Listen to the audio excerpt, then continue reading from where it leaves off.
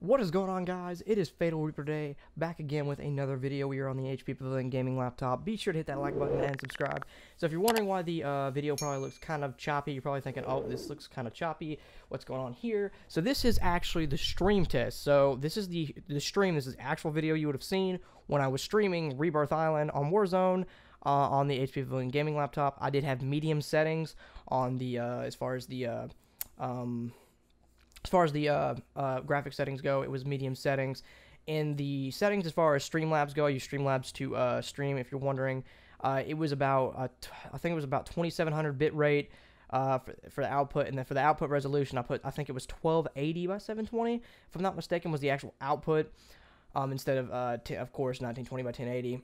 But with that being said, guys, I mean, this is just another proof of how well this laptop can really handle. I mean, streaming Warzone, on Streamlabs and a complete stream and having it continuously stream and still hold up, and we're getting about 50 to 60 FPS, a little bit in the 40s, higher 40s. That, mind you, this is while streaming, and of course, you know, with streaming and everything like that going on the laptop, and I mean that's pretty impressive.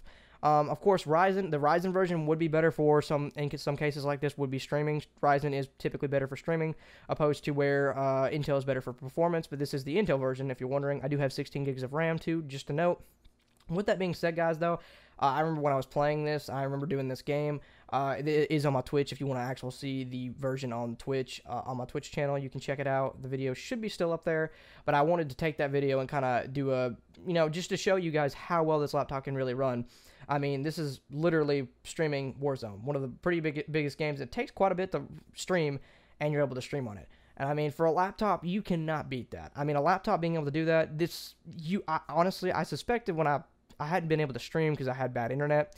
Finally got better internet. I thought for sure I would not be able to stream. I thought for sure it would mess up. It would be choppy. Wouldn't be able to stream at all. I'd only be able to stream on my main PC. Was not the case. So if you're ever, you know, if you're curious if this thing can stream, I've streamed Minecraft on it before. I've done a video on that. I'm going to do more videos like this. I'm going to do some stream tests on certain games and then probably do a video on it. So you can check you can actually check the stream out on my Twitch, and it's usually saved on my Twitch. If you guys want to check it out, feel free to do so. But I'm going to do a whole video on it as well, just to kind of prove a point and more in depth about it, what I was using and how well it held up. Because I mean, as far as what you're seeing now, it does look a bit choppy. We can, you know, address the elephant in the room. It does look a bit choppy. You have to mind you, this was the actual stream opposed to what I was seeing. I had no issues. Gameplay looked smooth. I didn't have any of that choppiness that you're seeing or anything like that. It's mainly for the stream.